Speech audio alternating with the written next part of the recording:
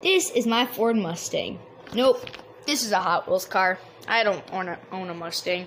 But today I'm working on my Mustang. I took the door spring out, so the doors can just like. Oh, where's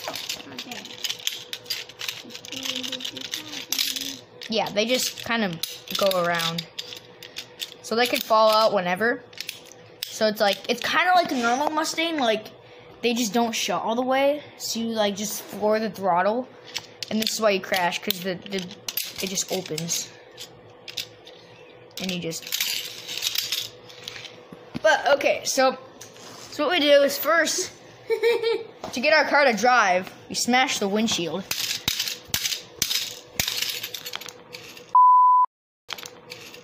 Now that we can't see, we crash into a crowd. And since this is a horse, we obviously snort ketamine before we get in the car. We're on horse anesthetics because it's a running horse. It's running from the stupidity that it's on.